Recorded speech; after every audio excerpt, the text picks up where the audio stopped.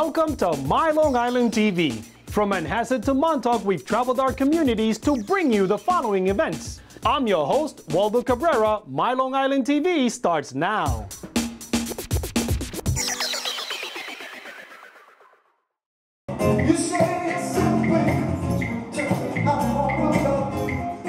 We are at the Mousetrap Cafe in Amityville, New York. It was a birth out of Madhouse TV, which we've had for about 5 years now. We were actually throwing the idea around of opening up a theater.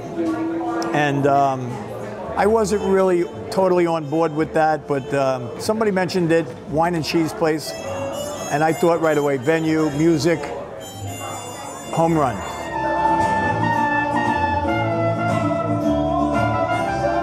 Being a musician myself, I really wanted to build a venue that would be very, very comfortable for not only the artists, but also I want music lovers in here that really love music, and they're going to get the best music that they're going to get anywhere.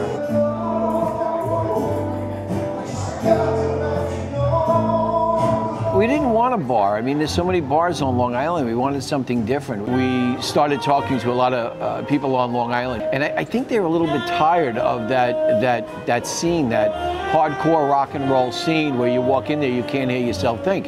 Here, we have 3 VIP suites, some nice tapas food with a great atmosphere, and be able to talk to one another.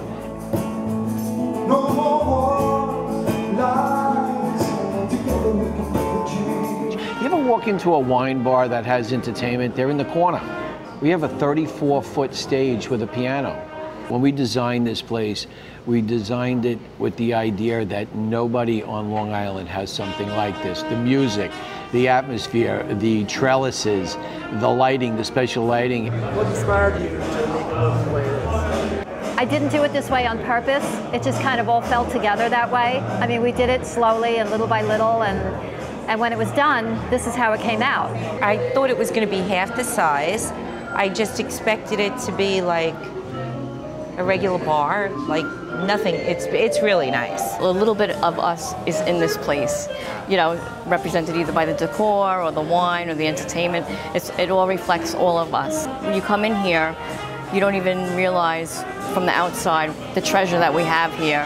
And every night we have something going on, so I mean, there's really something for everybody to enjoy.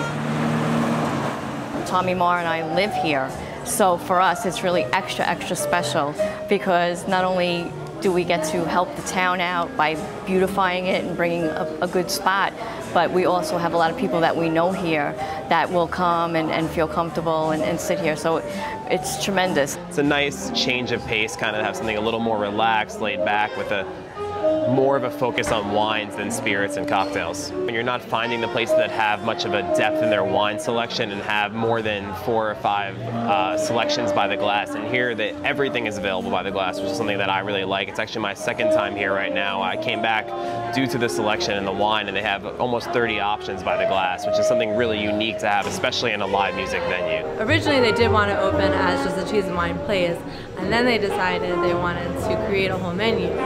So they hired me, and everything's really fresh, really delicious. Every dressing is made in-house, everything is assembled with care, everything is edible art. I played in just about every club in Long Island. Dive bar to, you know, big theaters.